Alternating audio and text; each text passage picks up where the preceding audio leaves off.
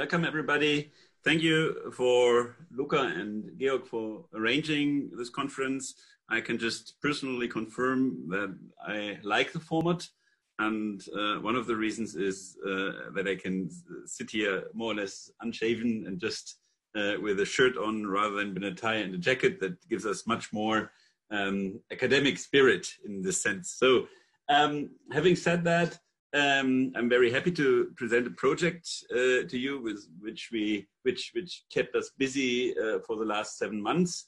If I may say so, we are also part of a victim of Corona in the sense that our time plan did not work out as we had planned it 7 months ago, but I think that is part of quantitative work. Of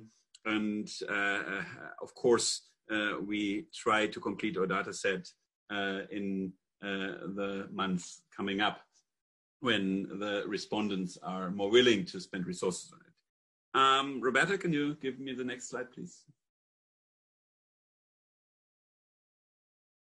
All right, so first of all, we have surveyed around 120 supervisory agencies in the world in an effort to try to find how regulation or how innovation is regulated by these respective supervisory agencies, how much resources they spend on it, and what kind of tools they use for that purpose. First of all, you all have heard about regulatory sandboxes, not only in Saul's presentation, but also in Georg's in the morning. And so basically, the sandbox is probably the most prominent tool recently discussed, but it is by far not the only tool. And we try to shed light on the relationship between sandboxes and the alternative tools as they are. Innovation hubs, their waivers, their fintech charters, there maybe also just exemptions based on size and similar type of features that can be beneficial for very small companies trying to get into the market, trying to prove their business model.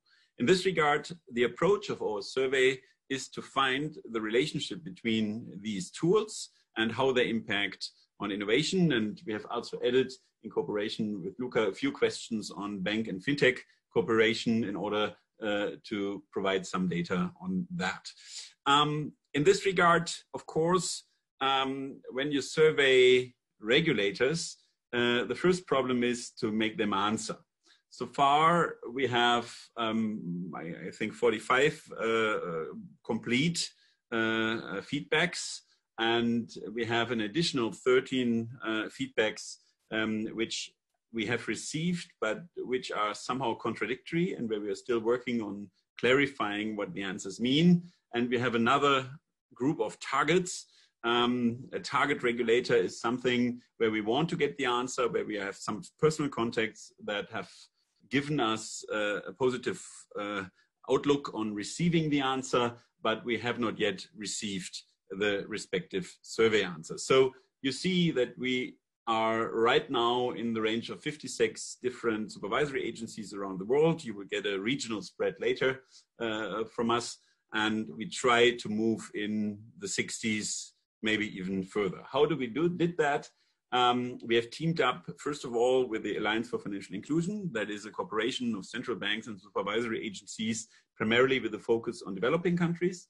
And they have around 60 to 80 members, and they were very, very willing to help us in gathering the data. Then we cooperated with the European Securities and Market Authority, ESMA, and they were so kind to spread our request for participation in the survey among the ESMA NCAs. That means we had there another 30 authorities that were contacted. And then we have assembled a number of personal contracts to regulators by different fora in which we presented in the last years and contact them individually to answer. This is, for instance, with regard to Hong Kong, Singapore, also ASIC, the Australian Securities Investment Committee. In this way, we try to more or less complete our data set around the globe. Important is when you do quantitative work, the first is gathering the data set and the second is analyzing it.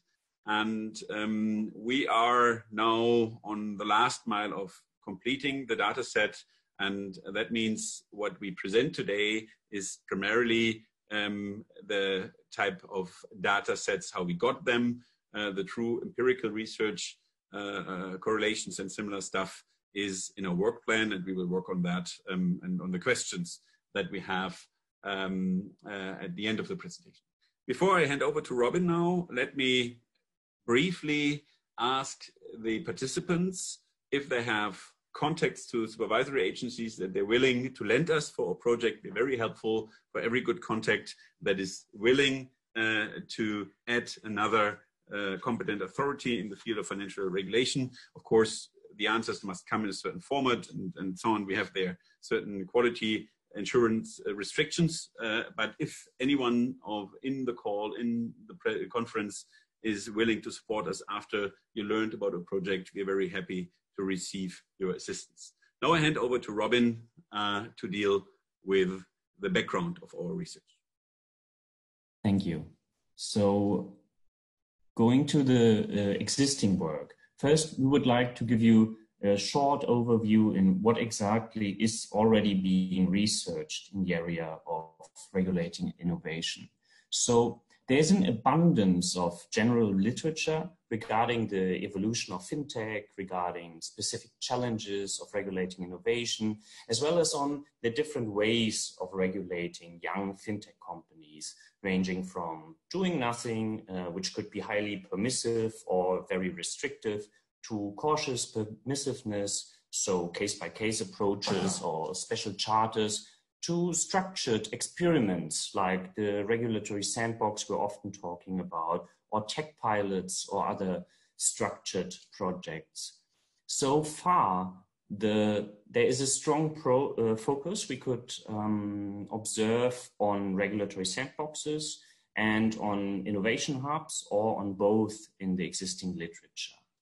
Regarding existing empirical literature, there have been studies by CGAP and the UNSGSA, but they had a focus on the impact of fintech on financial inclusion, so they were a bit narrow. Others, like the European supervisory authorities, solely focused on specific geographic regions.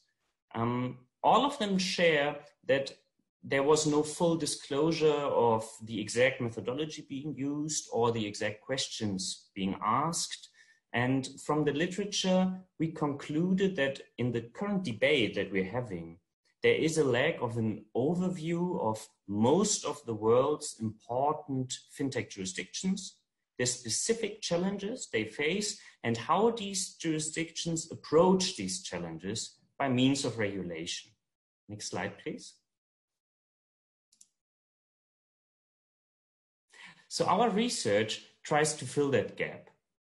And first of all, it aims at combining a survey of financial supervisory authorities with doing our own research of publicly available information, which is what the innovator would access when interested in guidance on regulation or other matters. Second, we aim at using a truly global approach. So the goal is to do research across regions and across networks. We want to include developing countries, developed countries, and we want to allow for an analysis of regional specifications. Third, we want to be able to analyze not only the most pressing challenges for supervisors and of course for the fintech companies. In the end, we want to actually indicate whether or not different regulatory approaches are effective for maybe every jurisdiction, or maybe for specific regions or specific budgets. So to summarize, our goal is to finally identify one regulatory framework or a combination of regulatory frameworks that can work best for regulating innovation with empirical means.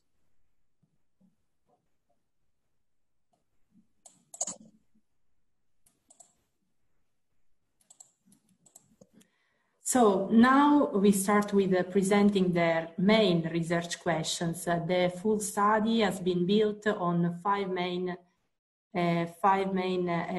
research questions, and here we have a summary of the survey questions.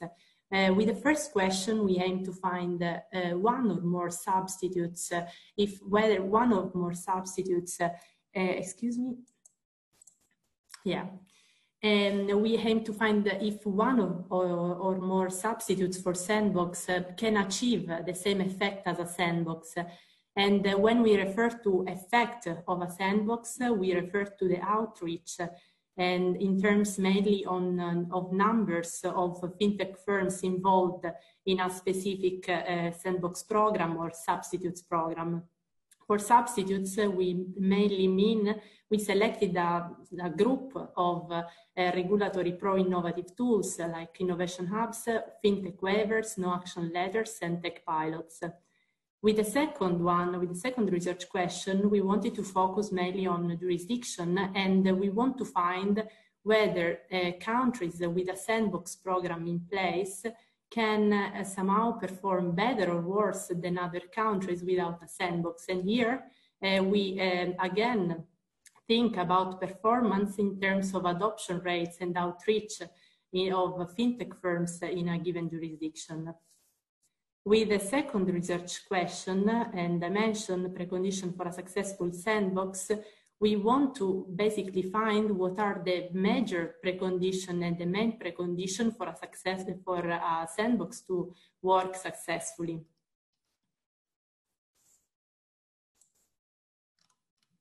With the third research dimension, cost of a sandbox, we mainly want to try to find the resources and the cost of a sandbox program to work, to operate efficiently. And for this reason, we mainly focused on the number of staff that is needed for a financial supervisory authority to operate efficiently. And for this, we looked at the number of staff dedicated in the sandbox program, in the substitutes, and also in the fintech departments in the different supervisory authorities that were our respondents.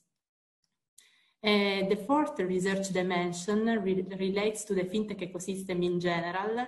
We included also a number of survey questions related to the functioning of the fintech ecosystem in terms of how financial supervisory authorities actually promote and communicate with fintech innovators, and also how they organize themselves within the financial supervisory authority and also outside, but within the same jurisdictions.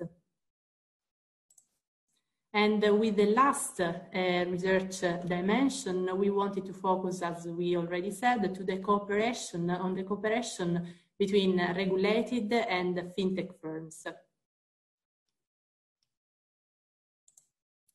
Here, basically, as we said, the research has been based on a survey, mainly so far. We started actually with some semi-structured interviews to test the ground, and then we proceed with a survey, with an online survey tool. We gathered the data starting with an Excel database. And here we have our preliminary results. We will follow the same structure of the research dimension. Here we wanted to start our analysis of mapping the adoption of a regulatory sandbox and also other substitutes like tech pilots, fintech waivers, no action letters, and the main substitute innovation hub. Here we have noticed firstly that the majority of the authorities that have a sandbox, a regulatory sandbox in place, have also actually adopted other substitutes for sandbox that are listed here on the left. But at the same time, we noticed that also half of the respondents have also no regulatory tools in place, which is also another way to promote fintech innovation in the country, in the different jurisdictions, more and more popular nowadays. We also tried to combine our survey data with also desk research, and here we wanted to consider also as a country performance indicator, also the number of fintechs accepted into regulatory sandboxes, and also compared them with the fintech firms consulted, with the number of fintech firms consulted within innovation hubs.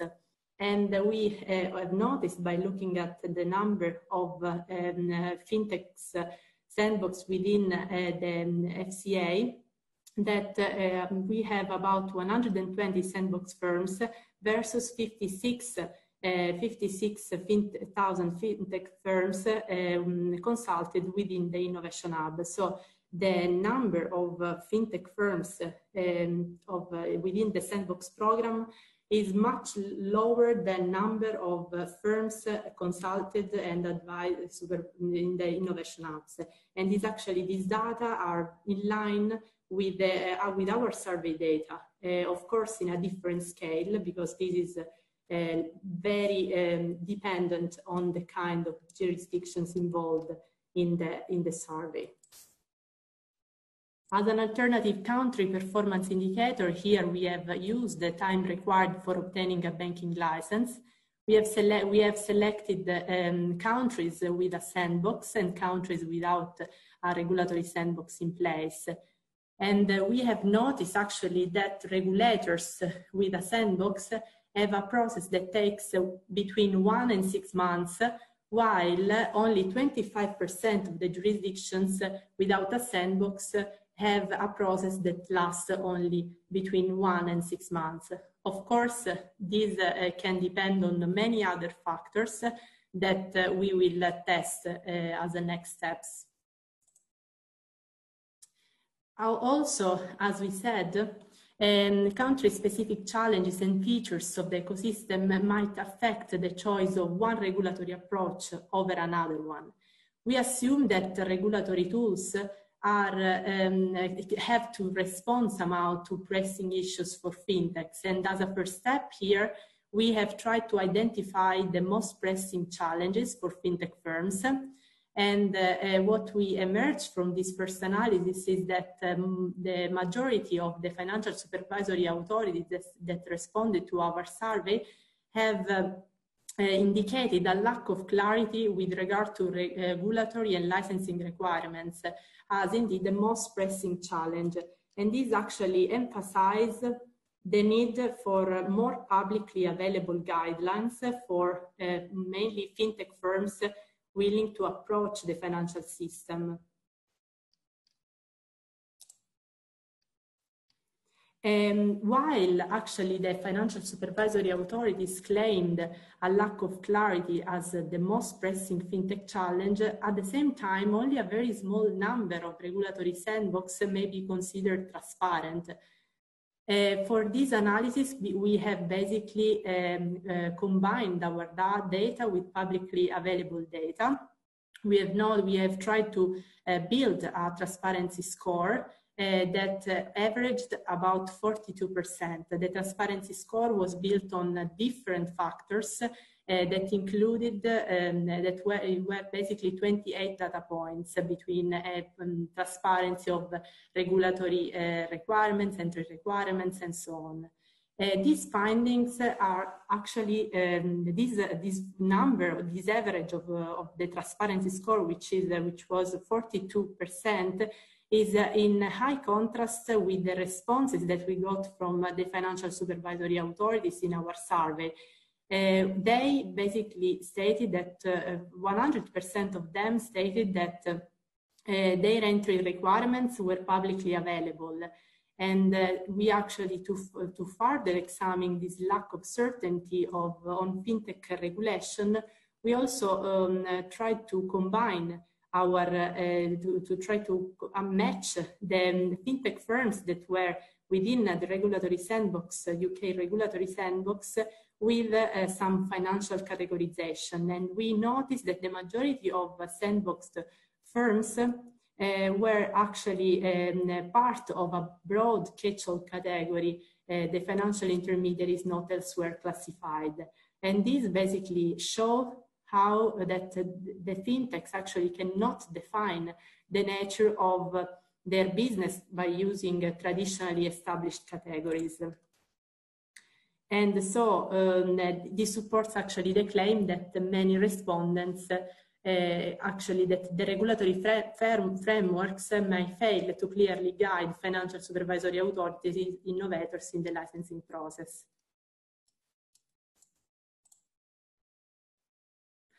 Also here, as I argued before, an explicit fintech strategy and a clear national policy are really fundamental steps and preconditions in the development of a fintech framework, including a regulatory sandbox. And as a first step, we tried to identify the most common fintech services per region. We found out that payments actually is the most common type of fintech services reported by our financial supervisory authorities that responded to the survey. Generally, even if the underlying reason of the provision of fintech service may vary a lot among the jurisdictions, we noticed that actually there is a quite similar distribution of fintech services across the geography studied. Overall, we have 24% of the respondents that also identified blockchain, crypto asset and crowdfunding related fintechs as particularly relevant across their countries. And this is in line also with another section of the questionnaire where we asked for the planned fintech regulation to support, and actually this supports this finding. And in particular, African and Asian countries are still planning to adopt rules on this sector, blockchain, distributed ledger, and peer-to-peer lending. All right, so to give you some preliminary findings with regard to size. First of all, a disclaimer. The size of the financial market is not yet included in our analysis. So we are still waiting for some delayed answers due to COVID-19. After this, we will have a full picture and we can do a full disclosure. But what we can say so far is that when looking at sandboxes throughout the jurisdictions, they are between 3 and 10 employees working directly for the regulatory sandbox of a given jurisdiction. When looking at fintech departments of regulators, they are staffed with between 2 and 30 employees. Our first observation here is that all jurisdictions with a more developed fintech framework, with a fintech policy in place, had at least 10 employees, indicating that established independent fintech units with like several full-time employees, a certain amount of employees, could be an important prerequisite for functioning fintech. Next slide.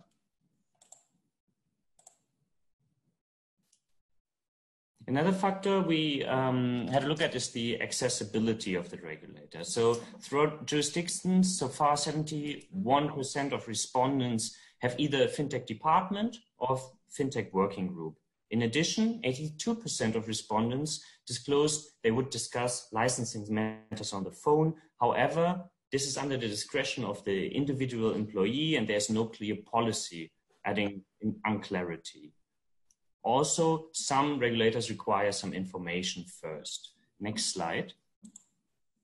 So after identifying the right person, engaging in a call, the next step would probably be a formal meeting, or nowadays a video call. And most FSAs require some more detailed preliminary information here, like a short business plan and a justification for the meeting. Next slide, please. Looking at the cooperation between banks and fintech companies, our first result is that the vast majority of FSAs does not grant any regulatory advantages to bank fintech partnerships. And 36 of the respondents even stated they would put a special focus on certain risks in addition to the ordinary supervision. However, the majority of regulators does see advantages of this form of cooperation. Next slide. The results indicate that there are clear advantages for all stakeholders. So the banks, they enjoy an enhanced access to the deep tech expertise of the companies, the clients profit from enhanced market access, broader supply of financial services, and the firms and banks have an enhanced access to data analysis due to their collaboration. Next slide. But what about banks' own fintech projects? We analyzed publicly available information, and we found out that most sandboxes, or at least 16 jurisdictions, explicitly allow already authorized institutions. So could that be the solution? Okay, I was told to wrap up. So we believe that benefits like data and knowledge exchange can't be enjoyed by internal fintech projects. So we don't think that this is a solution that fintechs, that banks put fintechs in sandbox, their own projects. We, drawing from these results, we think that regulators could do more to promote bank and fintech cooperation, and the introduction of specific programs or mechanisms to facilitate cooperation is to be further investigated by the regulators. So let me very quickly, 1 minute, tell you the next step. We will go into correlations. First, after we have completed the data set, we will test a number of correlations, try to find to what extent these factors are connected. Of course, we have a number of different questions in this regard, which we want to pursue, which we laid out in the paper, and I refer to that. And as a takeaway so far, which is surprising because we have surveyed the regulators, is that the lack of clarity of rules seems to be the main impediment, not only from the side of the fintech firms, but also from the side of the regulators. And those are, for the most part, those who make the rules. Yeah? And this is a bit of a paradox, because at the same time, they say they have disclosed all the rules on the sandbox and the innovation hub and whatever on the websites. So there seems to be a contradiction in itself, which needs to be solved. Another part of our conclusion is that apparently the sandbox is an indicator of general innovation activities. Roberta, can you please go on the last slide? There is some effect of sandbox in the way that it signals a certain commitment. That's something that we expected at the marketplace. And we have also seen that this commitment is usually coming with more people, more resources, and so on. And because we have surveyed a lot of countries around the globe, we have some countries with very little resources, and even there we sometimes found huge fintech departments. Overall, I think there's another takeaway for the topic of our conference, because everyone sees bank fintech cooperation as beneficial, but no institution, no NCA is really taking measures to make them easier. What could be easier way to do it? There could be an indirect way of reporting. There could be a kind of limited type of supervision for these cases. So I can imagine a number of indirect subsidies for this type of cooperation, but this is not being the case. So it is fruitful to think about it. Now, my last slide is just for you to see, and then we can set into discussion, because that's a regional spread. You will see here the respondents or targets in green, and the red ones where we expect answers in the foreseeable time. And that's it. Thank you very much for your patience and your attention. Thank you. And Hilary, please, the floor is yours without further ado. Okay, can you hear me? Yes. All right, I have no slides, so this is all you get. So first of all, I want to applaud your attempts to get more data in this area. It is a place where empirical data is sorely lacking. I will be a greedy and grateful consumer of this data, and I think policymakers in general will be. I mean, they're typically flying blind when they are trialing new regulatory approaches, and we've actually, gotten to the point where regulators are now revising their approaches to fintech regulation without really having had an opportunity to assess the first round. So I think, as I said, that the data is sorely needed. Gathering empirical data is a Herculean task. It's going to be made even more complicated by the current global pandemic. I wish you all the best with this, and unfortunately, I don't have any good methodological suggestions for how to overcome these difficulties. I know you'd made a note in your paper to that effect, and I've got nothing for you there. My comments are more about which questions we should be trying to answer with empirical data, rather than the way such data is gathered. Although I do have some suggestions, as I'll go through my comments, about places where I think you can supplement your survey questions. And I did note from a comment in your draft that you plan to distribute follow-up questionnaires to the various FSAs. So hopefully there will be an opportunity to gather extra data points that pertain to the questions that many policymakers want answers for. All right, so the research questions that you're trying to answer with this paper and this data all seem to be related to determining the best way for regulatory agencies to further fintech innovation by the private sector. So what's interesting to me is, as far as I'm aware, and you can correct me if I'm wrong on this, because I don't have the same sort of global knowledge of all the different jurisdictions, but my sense is that most financial regulators around the world don't have a mandate to promote innovation. That's not part of what they're tasked with doing. So some regulators have mandates to promote competition and efficiency, and I think you can reasonably tie policies to promote innovation to those mandates.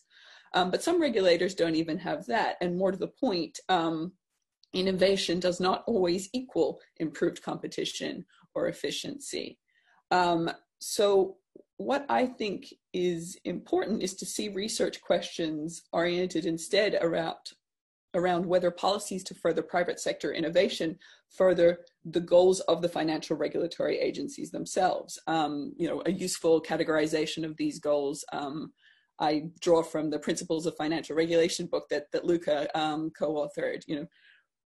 If we have regulatory agencies around the world trying to promote consumer or investor protection or financial stability, in addition to the market efficiency and competition I've already mentioned, how will these particular regulatory tools further those regulatory goals? Because I think ultimately that's what regulators and lawmakers around the world want to know.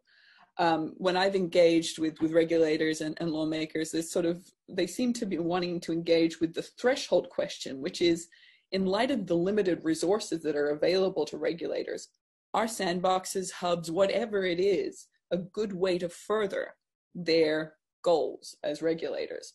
I don't believe that this survey really gets at that question. It does pick up bits of pieces here and there, but I think your answers that you're generating with these questions will be helpful to policymakers that have already committed to the promotion of private sector fintech innovation as their policy goal, whereas there are many who are still trying to figure out, well, how should we be engaging with innovation and why, and what does that do to our other mandates?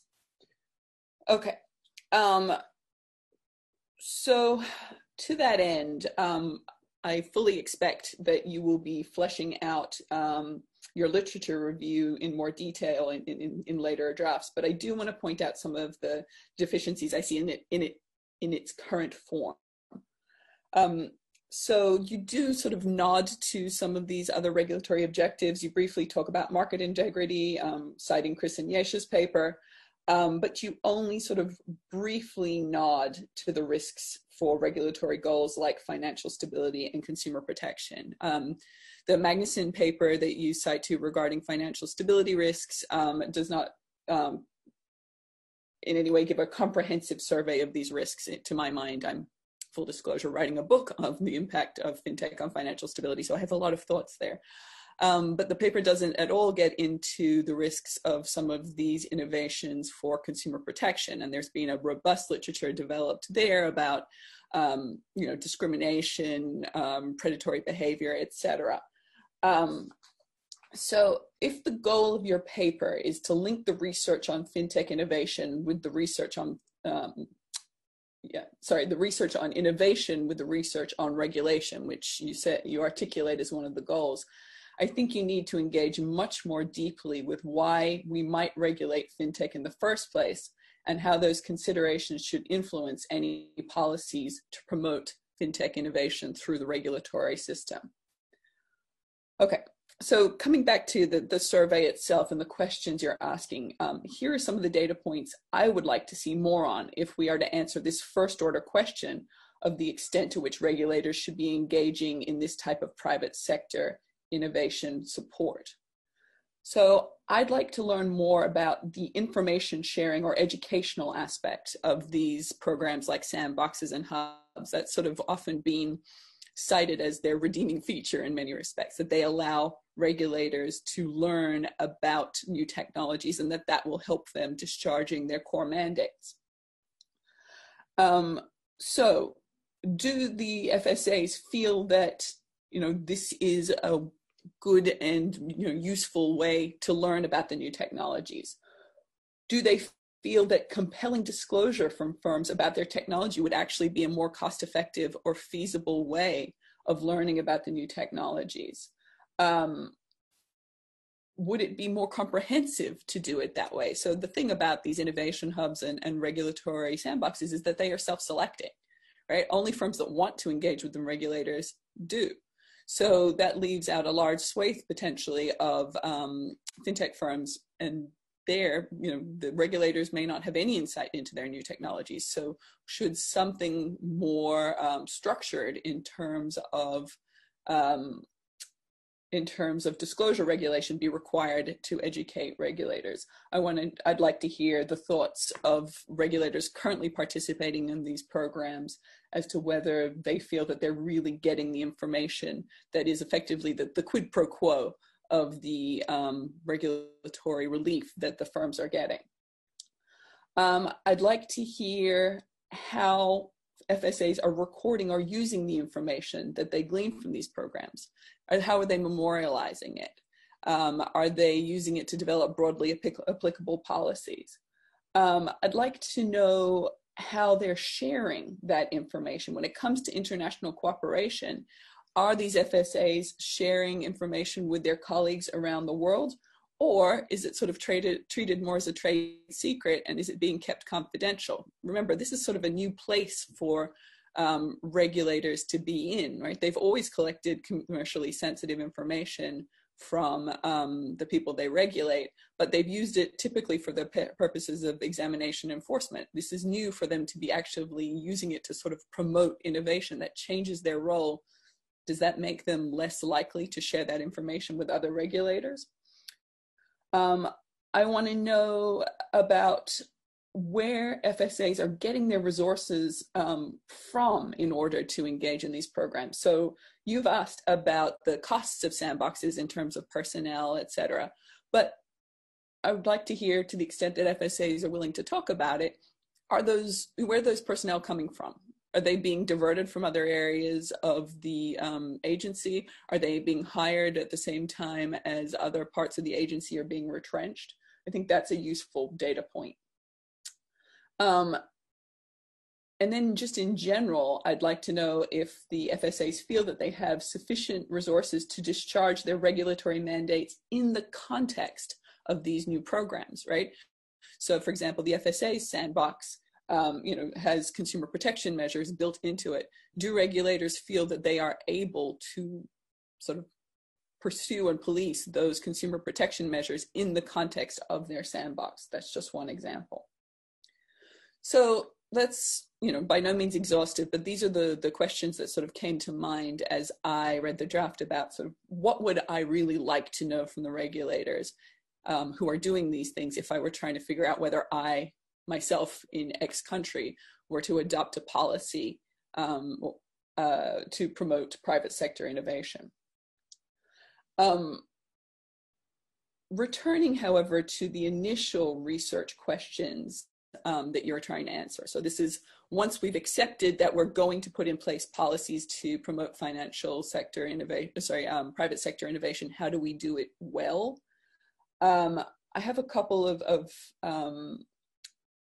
comments on your data points there. So as you acknowledge in your draft, success in innovation isn't purely a function of the regulatory environment. There is a robust literature on the conditions for successful innovation. This is not my field in any way, shape, or form. The scholars I'm most familiar with in the US are Elizabeth Pullman and Anupam Chander. But I think you could look to that literature to determine some of the variables you're going to need to control for in comparing the outcomes in different jurisdictions. So you've mentioned that your sort of goal is to come out, and I think I heard you right, your goal is to come out with one single framework that is the best way to promote financial innovation by the private sector.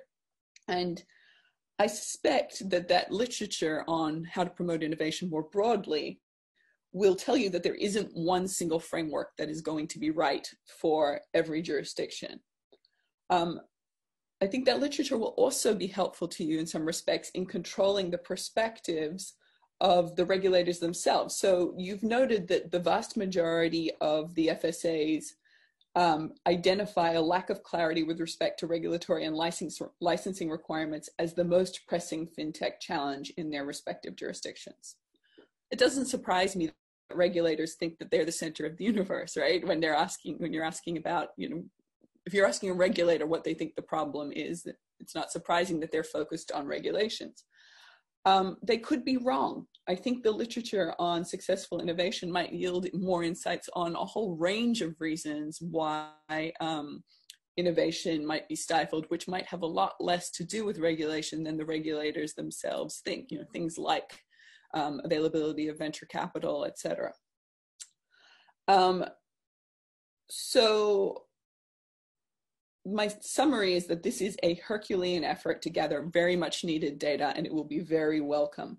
But given the amount of work that you're putting into getting this data, I would like to see questions submitted to the FSAs that get at the really fundamental issue of whether, given the scarcity of regulatory resources, the FSAs should be focusing them in programs that promote innovation by the private sector as opposed to thinking about other ways to dealing with fintech. So those are my comments. Hopefully I didn't go on for too long. Thank you, Hilary. Dirk, Roberta, Robin, would you like to quickly respond? We have 2 minutes before we start the panel, so I will not take any questions, unfortunately. Okay, good. Thank you, Hilary, for your comments. Couple of things. Our questionnaire already requires 40 minutes to 60 minutes of regulatory time. Of course, our wish list is much longer, but practicability and self-reduction is a way to get any answers from them. Second, we have not expressed that there's one single way across country, but we look for local optima. We just try to find the factors that allow for optimizing the approaches to regulation. On the regulatory mandate for furthering fintech, yes, indeed. That's the point. We have certain questions into that direction, but again, we had to limit ourselves. We have already more than 60 questions asked, and we have questions that lead to results in that regard. We have, as to systemic risk and so on, and also your critique that I have not expanded on doctrinal literature, I think we have contributed a lot on the doctrinal side ourselves. This paper shall take a quantitative approach. Of course, even if we start presenting our results in a comprehensive fashion, we will be in a very high number of pages. And I want to keep this project very, very disciplined just on the number side. The people who deal with these numbers can, of course, then draw conclusions from them. We try to make them transparent as much as possible. As to your sharing of information, that's an interesting question. We have a number of questions on how they're sharing. We know from a few of the things, we know the AFI working groups, we know the ESMA consultative working group where also Luca and I sit in. So we have certain formats where they share information that is also tested empirically, so that we ask for the memberships of these groups of the FCAs. And so we will have some information there. Interestingly, if everyone shares, and this seems to be, at least for many jurisdictions, the case, then we should ask ourselves why. And the one reason why they share is because none of them has really control of the respective risks that come from that. And in this regard, I fully agree that there are a lot of risks coming from the innovation, and so that regulation is necessary. But I think that we have expressed that in many other papers already, and so we try to keep it here really on the facts and the numbers side. I think that's from my side. Look, I hope I stayed in the 2 minutes.